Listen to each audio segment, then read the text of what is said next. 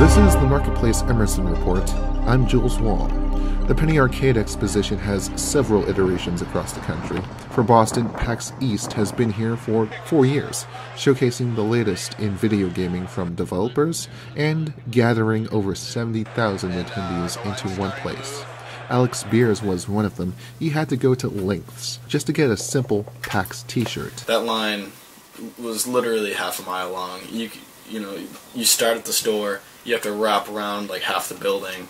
So I waited in line about 2 hours just to get 2 shirts. Demand does not begin to describe how fast entry passes into the convention sold out online some 7 months in advance. A 3-day pass costed $75 for attending the whole weekend, the first one in April. They sold out in approximately 10 minutes.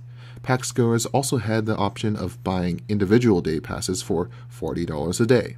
Beers bought 3 of those for each day after the weekend passes sold out. It's worth it. It's a once-a-year thing. $120 isn't too much to ditch out for, such an event. Something else to consider, Alex drove in from Weymouth, unlike many others who flew in from across country or around the world. So we run the gamut, basically, in terms of disposable cash. Yeah, people are coming there. They're ready to not only pay to get into PAX, but there's all sorts of, vendors there and that are not only selling really their games, but also selling, merchandise and other stuff as well.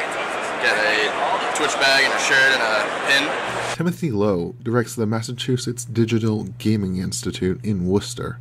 MassDigi fosters high school and college-level students into software developers for the evolving gaming industry. He's been to every PAX East and has seen some of his protege stand booths at PAX.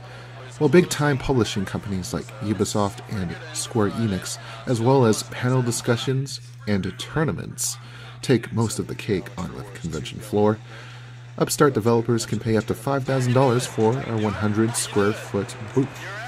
But with attention focused on mobile gaming and its extendable profit scale.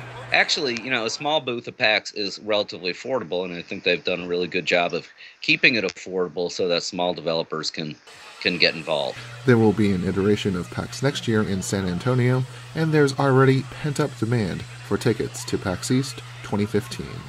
In Boston, I'm Jules Wong for Marketplace.